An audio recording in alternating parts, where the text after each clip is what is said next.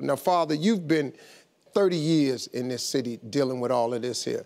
Is this the worst it's ever been?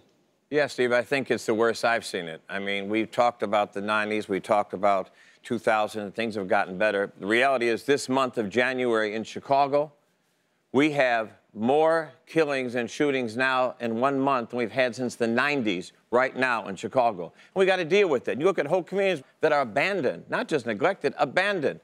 They talk about 5% unemployment in America. That tells me where I live, I'm not part of America. Because I got over 20% in my community. I have lack of economic development, lack of jobs, underfunded schools, boarded up houses, most coming back from prison. You create the perfect storm for this. There's whole communities that look like third world countries. It's a war zone where people live every day.